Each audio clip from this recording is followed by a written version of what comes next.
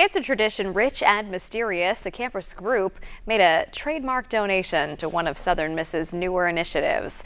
The Secret Society Gold Leaf has given $777.77 to the Eagle's Nest Food Pantry. That's a project started in 2016 by the School of Social Work to address food insecurity for students and staff in need.